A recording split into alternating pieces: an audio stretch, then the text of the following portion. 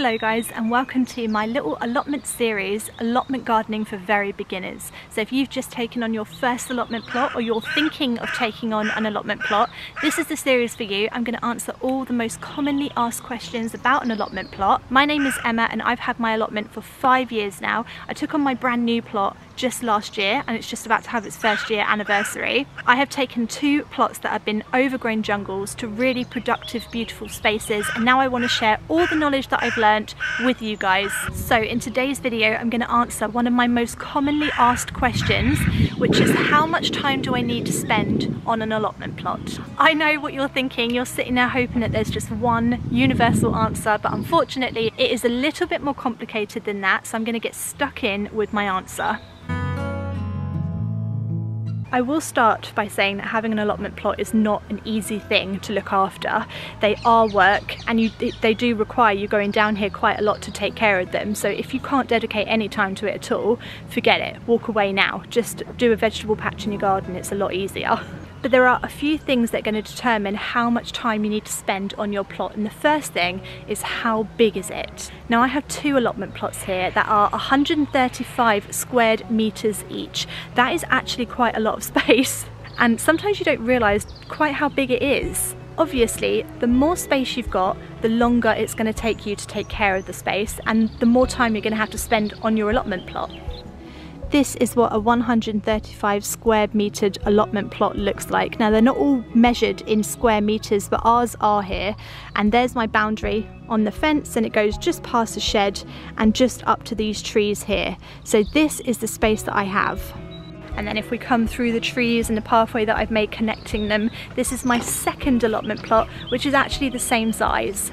So this is my second allotment plot, which is right next door to my first. It is the same size. It's still a little bit of a work in progress. It's my first year on it. So we do have some areas that are still quite overgrown, like the front here, but you can see how my 2 plots are connected.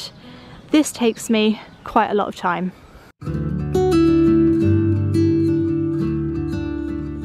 Of course, having a huge allotment plot doesn't necessarily mean that you need to spend more time there. You will need more time than a smaller plot, but the crops that you choose to grow on your plot will determine how much time you need to spend there.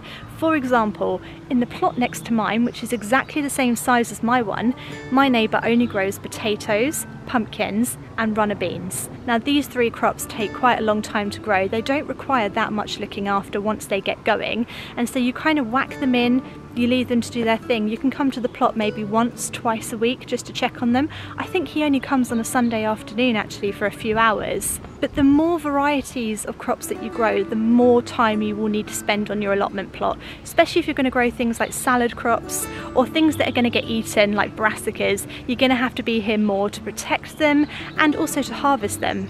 Of course, you don't have to grow the same crops on your allotment plot year after year. So if you know one year that you're not going to have as much time to spend on your plot, why not whack in a load of potatoes and pumpkins and just longer growing crops? It's a really easy way of making sure that you're taking care of your plot, but you're still getting a crop out of it and looking after it.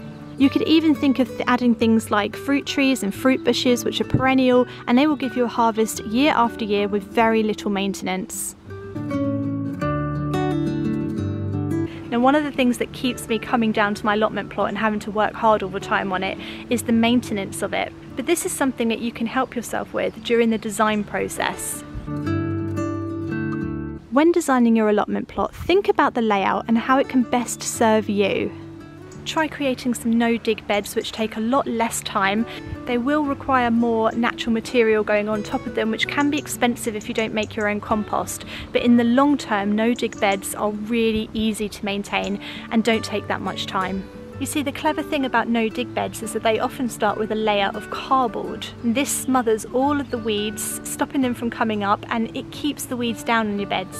The constant layering up of natural material also stops weeds from forming in your beds, and it just makes the whole thing a lot easier and quicker to maintain.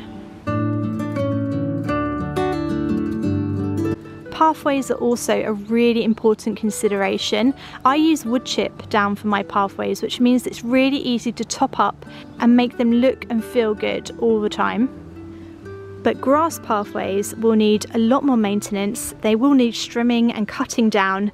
The problem you have with grass pathways is if you do let them get overgrown, they will get absolutely filled with slugs and snails, which will go and eat all of your crops. Also, it looks messy, it creates loads of weeds as well.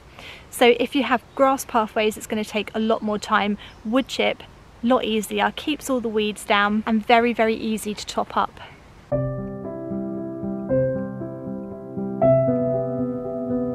How much time you need to dedicate on your allotment plot also very much depends on what season it is. I'm here a lot more in the spring and summer months than I am the autumn winter. In fact, during the springtime when I've started to put seeds down directly, I'm here almost every single day, and in the summer months, if we have a heat wave, again almost every single day watering.